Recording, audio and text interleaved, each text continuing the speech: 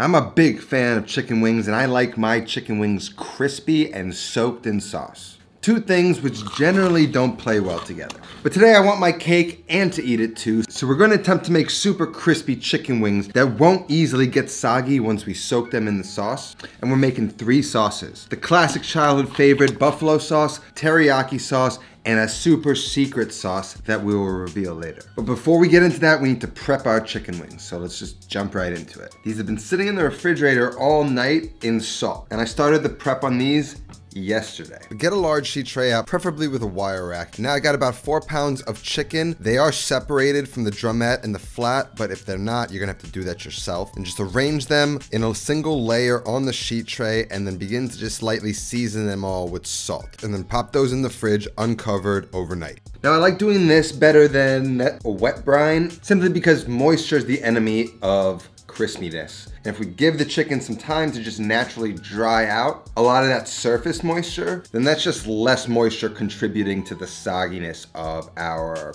breading. Plus the salt that we applied to it, it's gonna flavor the chicken really well and act as a tenderizer. Now that these are done, we can set them off to the side and prep our breading situation.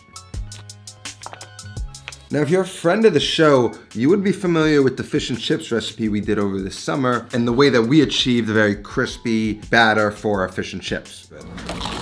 We're gonna take a little bit of influence from that. The 2 basics are 50-50 all-purpose flour and either potato starch, tapioca flour, or rice flour. This is gonna aid in super crispy texture. The all-purpose flour helps the color development. Has protein in it, so it browns a little better. And then a little baking powder for some leavening. Go about 2 cups of flour, 2 cups of potato starch. About a tablespoon of the baking powder.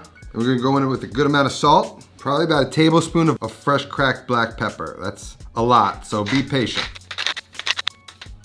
And about a tablespoon of paprika, tablespoon of onion powder, tablespoon of garlic powder, tablespoon of Italian seasoning, and just like a smaller amount of cayenne.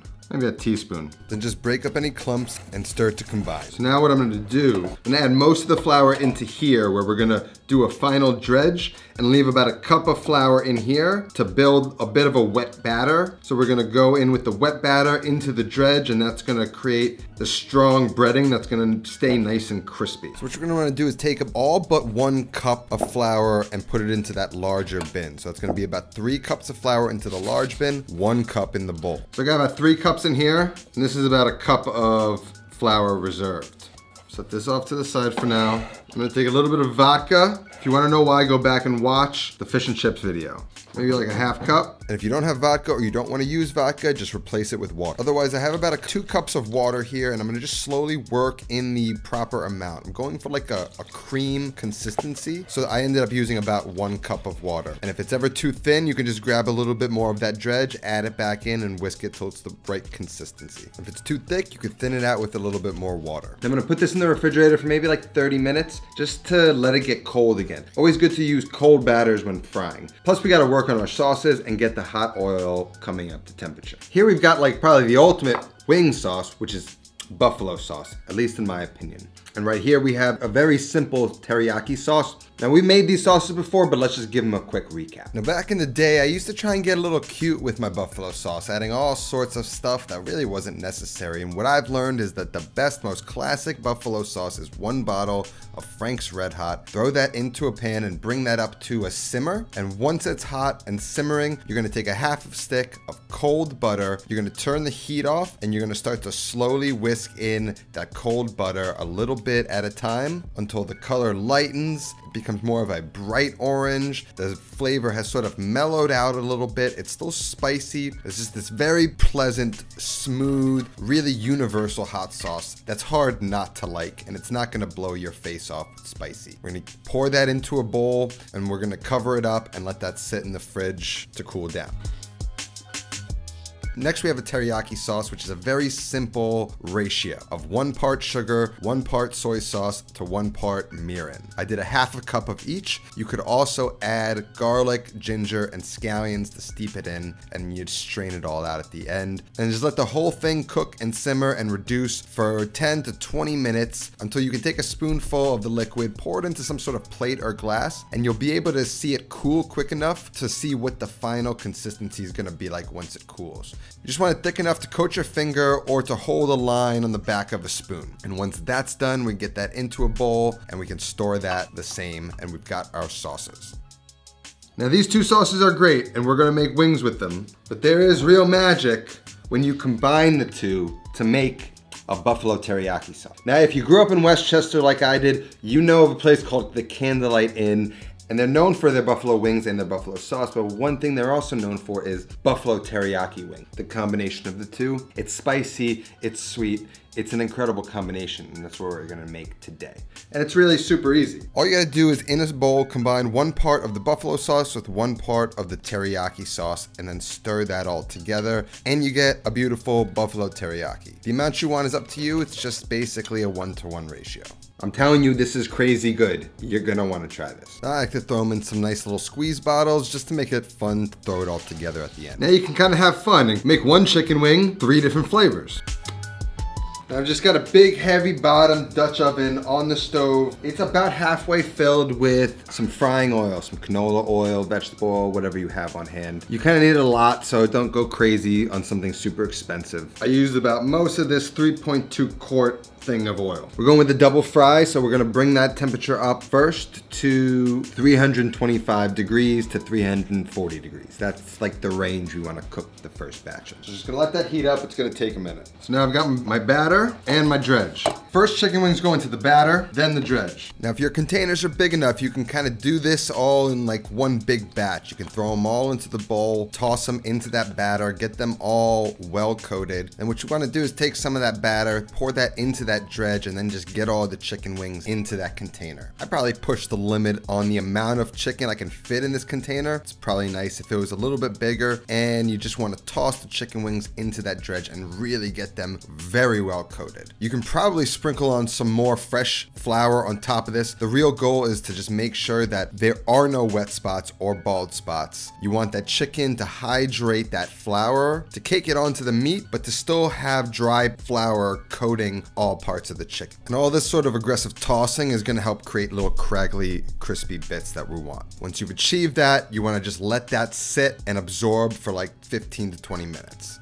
Now we're gonna let these hang out, and we're gonna let that flour and that dredge hydrate. And if at any point before we fry it, we see that there's like a wet spot on the chicken, we're just gonna make sure that we coat it again in flour. If there's no more real flour within the dredge to add to it, just use some fresh flour on top. Just make sure there's no dry spots, and you're gonna be very pleased with the end result. Oil is just coming up to temperature. We're gonna let it come up to temperature, 325 to 340, and then we can begin frying. I'm also gonna be serving these with blue cheese. A creamy blue cheese goes with wings. I don't care what flavor they are, in my opinion. We've already covered it on the show, and if you don't want to do frying wings and you're going to serve a bigger audience, I have a recipe for oven-baked crispy buffalo wings with blue cheese that I'm going to link down in the description, so you can get a recap on everything and get that blue cheese recipe. And now before we get into frying, we need to talk about gut health thanks to our sponsor today, Ombre Lab. You ever have a health issue where you got symptoms and you can't really figure out the root cause to it? Maybe you're struggling to maintain a healthy weight, or maybe you're just always sick. You got skin blemishes like acne or eczema, or even just your happiness or your mental health is struggling and you can't figure out why? The answer could literally be in your gut. Your gut contains trillions of bacteria, both good and bad. And when your body doesn't have enough good bacteria, the bad bacteria flourishes. And when that happens, you can start developing a range of symptoms like the ones we just went over. That's why Ombre Lab is really cool. They make it really easy to measure your gut health by offering an at-home test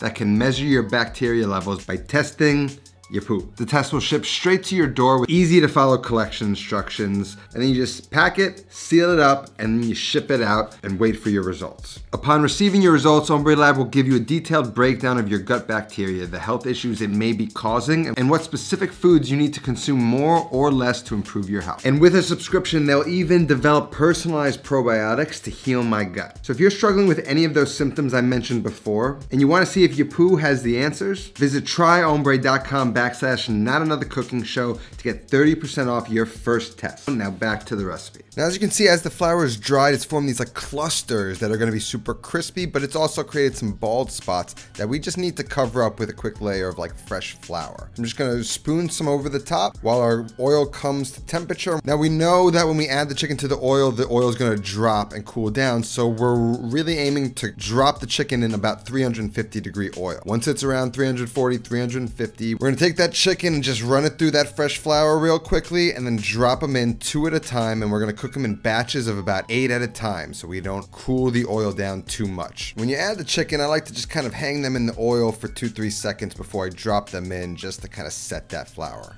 Freed up some space in the container, so I give the wings a little toss just to completely recoat them in some of that flour. And then we want to just use our thermometer. We want to regulate the temperature. If the temperature gets a little bit too hot, I'm going to turn the heat down, and if it gets a little bit cool, I'm going to turn it back up. And after the chicken is cooked for about 5 to 7 minutes and it's lightly golden brown, we can get them out of the oil onto a wire rack to cool, and then we can go ahead and continue to fry these batches. Now this is the first fry, and the secret to this recipe is a double fry. And what this first fry is going to do is it's going to get it crispy, but then we're going to let it rest for about 20 minutes. And during that rest period, a lot of that moisture is going to seep out and sog up that crust, which is what we want. We're kind of hoping that any moisture that's going to seep out and sog up the crust happens in this stage of resting. And while that rests, we're going to get that heat up to about 380, 390, hoping that it settles around 375 when we add the chicken. And once it's at that temp, we're going to fill up the pot of oil with some chicken wings. Bigger batches than before because these aren't as cold as they are out of the refrigerator. And then we're going to sort of do a final flash fry at this higher temperature to really lock in and firm up that crust. We're going to take them to a darker golden brown, and once we're happy with the color and the crispiness, we're going to let them cool in the wire rack and finish the final batch or two.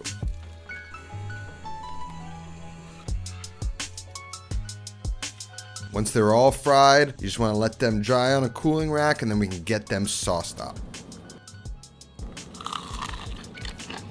It's juicy, it's tender, it's crunchy, it's got flavor, it's beautiful. Now we can get them sauced. First off, buffalo.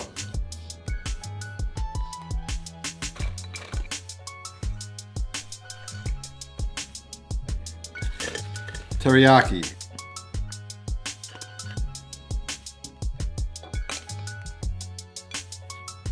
Now the buffalo teriyaki.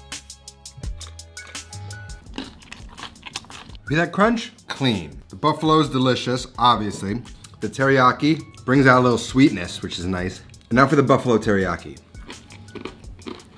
That's the perfect combination. The spicy with the sweet can't be beat. And of course, with wings, you need a nice blue cheese dressing. Now again, the baked buffalo chicken wings recipe and the blue cheese recipe are gonna be linked down in the description. But you can't have wings without some creamy blue cheese. Our crispy chicken wing mission was a success. And what do you know, the soup bowl is right around the corner. It's probably the perfect thing to make. Pre-cook them all until everyone's ready to eat, and then blast that fryer, 10 minutes, you throw them in for that second fry and you're ready to go. It's easy peasy. All the recipes associated with this are gonna be linked down in the description. That's all that I have today. I'll see you next time. Until then, take care of yourself and go feed yourself. For more yummy recipes, I got a few more on the screen, like this delicious fried fish and chips. You gotta try this crunch. Just take a listen.